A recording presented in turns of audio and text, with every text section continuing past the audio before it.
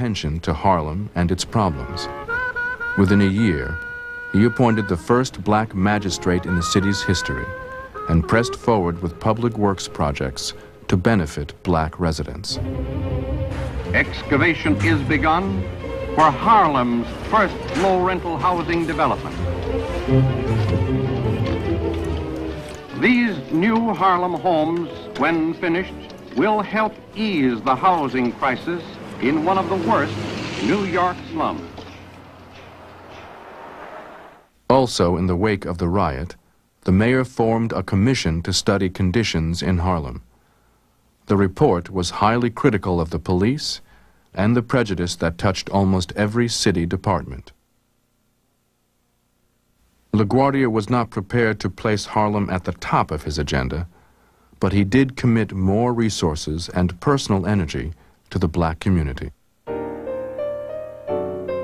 He'd have a dinner party up at Gracie Mansion, and the audience would be stacked, all integrationists, except for one department store owner who hadn't done the integration.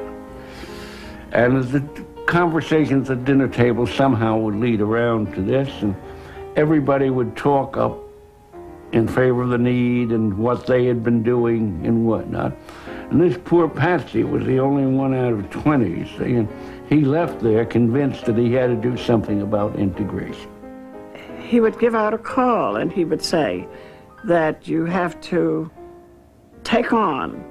go into this community, take on people. He insisted that people be employed. And he did not talk against discrimination, but he would say, we've got to get more blacks, we have to get more people of different races, and so on.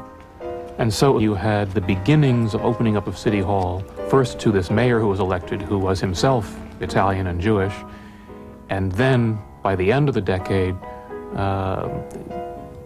opening reluctantly or otherwise to somewhat more influence by the black community.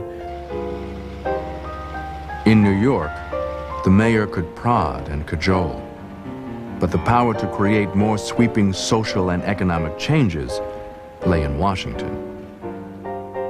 After 2 years of emergency measures, Roosevelt created the Works Progress Administration, and by presidential order forbade the agency to discriminate on any grounds. The WPA became the biggest alphabet agency, the biggest spender, the biggest employer of them all. WPA, WPA, don't mind the boss if he's cross when you're gay. He'll get a pink slip next month anyway. 3 little letters that make life okay. WPA. Under the WPA, so many people found jobs. And I think that we can never play down the importance of the WPA. Without it, there had been many who would have simply lost some of their skills and their talent. I like the idea that, as we look at it today, so many programs that got started then through but WPA workers laid the foundation for a better future. Well, after 6 years being out in the street, I guess, and working down on Wall Street, it's pretty good getting a job. My wife told me, where you going 12 o'clock? I said, I got to get on that line and get a ticket, and here I am. So if you see me, I'm not lying.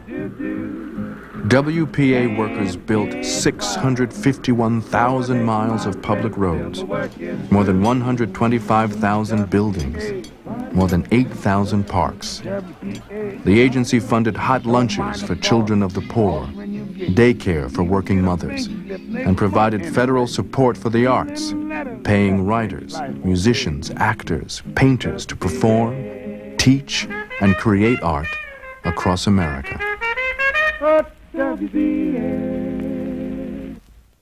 Through the Roosevelt administration, man went to work, he began to get recognition of himself. He began to feel better inwardly. So he could walk up. He wasn't stooped. Before he was stooped down, and he walked around and really depressed. And Roosevelt gave these guys a new set of hopes, and that kind of changed the ball game a bit. By 1936, New York City was receiving 1/7 of the WPA budget for the entire nation. Roosevelt said about LaGuardia, "He comes to Washington and tells me a sad story. The tears run down his cheeks, and the first thing I know, he has wangled another $50 million out of me." And we shall continue on our onward march of progress to make this a better and a happier city.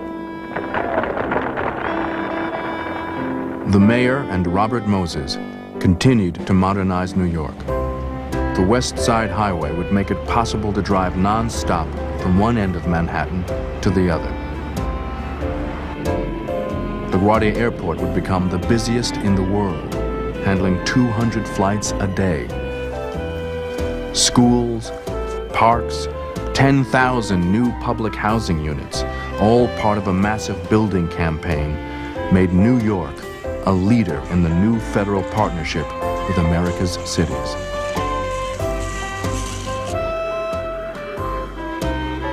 On July 11th, 1936, with Mayor LaGuardia and Robert Moses in attendance, President Roosevelt dedicated the bridge that had brought pain and now pride to New York City. Another vast project takes its place among the nation's monuments to progress.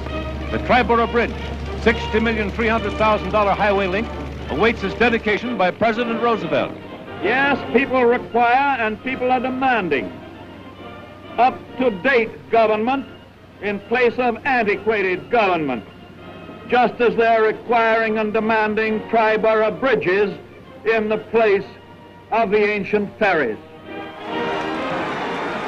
Government itself cannot close its eyes to the pollution of waters, to the erosion of soil, to the slashing of forests, any more than it can close its eyes to the need for slum clearance and schools and bridges.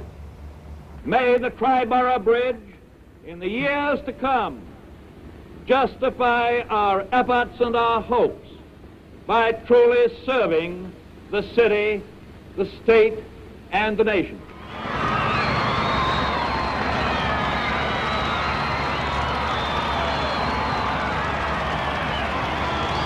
The things that he did said to us, no matter who says that feeding the hungry or giving clothing or helping those who need housing to get housing, no matter who says that creates dependence, that the government has to take a hand. He saved capitalism. Whether this is a good thing or not, I'm not about to betray my sentiments, but he saved it. It could very well have gone under, and those who said he's a traitor to his class didn't realize he was their savior. But remember, the people at that time were called downtrodden. They had no lead, they had no hope. So you had two new guys come into the picture, Roosevelt and LaGuardia. And they stayed with America for a long, long time. The image of Roosevelt